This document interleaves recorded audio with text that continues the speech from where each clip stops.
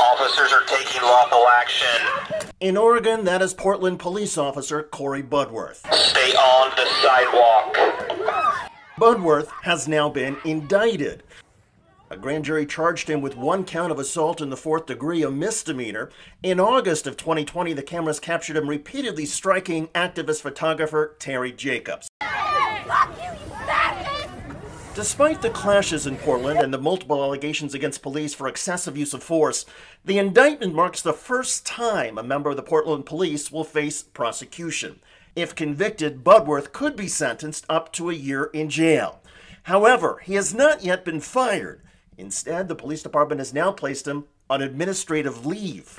It is not enough for protesters and too much for Portland police. Budworth's indictment just prompted all 50 members of a police crowd control unit to resign from their assignment. Assignment to that unit is voluntary, and the Portland Police Department says all officers will continue with their regular duties. Hello everybody, I'm David Shuster, and thanks for joining us. Portland Mayor Ted Wheeler says that with the disbanding of the Rapid Response Team, he has ordered the police department to prepare other forces to respond to public safety teams. In addition, Oregon Governor Kate Brown has directed the state police to have its mobile response team on standby.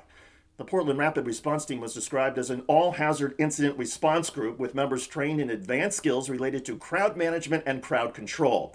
But a U.S. Department of Justice report found that last year, Portland's police department used force more than 6,000 times between June and mid-November. That's a period of roughly 6 months. The unit was often deployed to protests, including the night of August the 18th, when Officer Budworth was seen repeatedly striking photographer Terry Jacobs. Last fall, Jacobs filed a civil rights lawsuit alleging that Budworth's actions fit a pattern of force used by the department against protesters.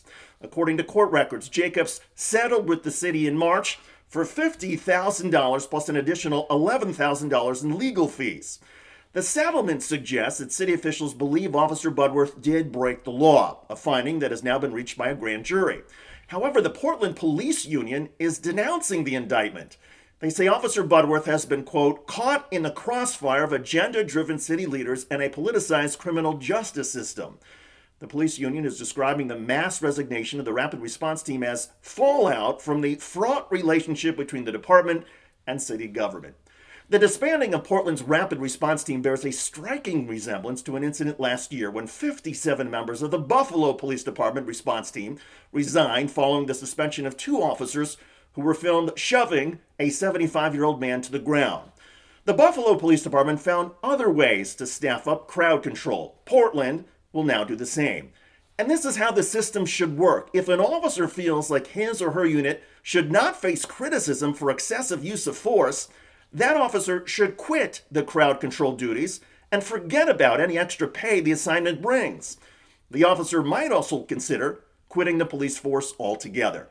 If the U.S. justice system, including a grand jury, is too much for an officer's ego, you shouldn't be in law enforcement.